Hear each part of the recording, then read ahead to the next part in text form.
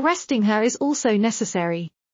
Palace thief claimed that Meghan sold palace items through eBay and Etsy on 2 separate occasions, while guests of the Prince and Princess of Wales Meghan had snuck into Charlotte's nursery taken pictures, and these 2 events correlated. The theft and the bullying of staff allegations arose so when she was haunting Princess Charlotte's room she was caught by a NY who kindly suggested that she find her way out. Catherine was notified, and then she made sure William knew about it, but Meghan had the goal to do it again. Catherine caught her this time, and it was discovered that Meghan had been snapping pictures of the nursery and of a sleeping Charlotte when Catherine told William and Harry, as the Duchess said she'd done nothing wrong. But you have to remember this was during the time those first allegations of theft and bullying and leaks were being investigated. The Harkle were asked to leave after the photos were deleted. This was one of the earlier events that widened the fissure between the 2 couples. A couple of months go by and covert investigations were occurring within the palace due to missing objects. Some of the missing items had been sold through eBay and Etsy. Those sales were tracked to someone within the palace and he was arrested. However, Meghan had been caught snooping, plundering, and it was suggested in possession of items that were sold by Meghan and gifted by Meg. Those instances were swept under the rug when the palaceaid was charged and convicted of the theft of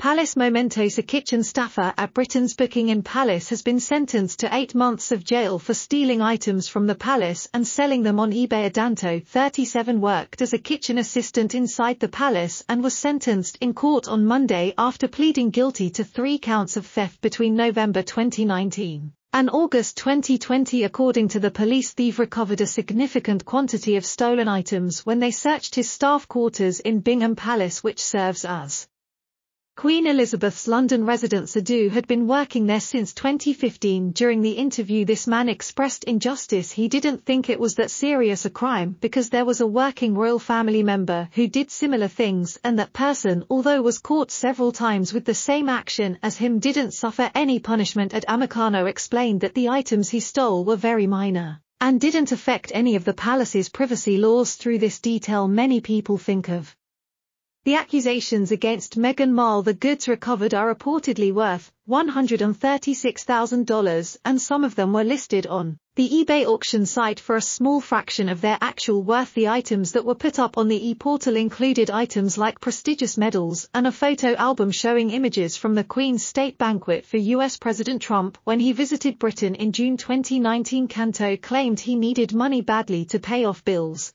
and he even stole a Samsung phone designed especially for Prince Andrew, the second son of the Queen, and a limited edition pocket watch.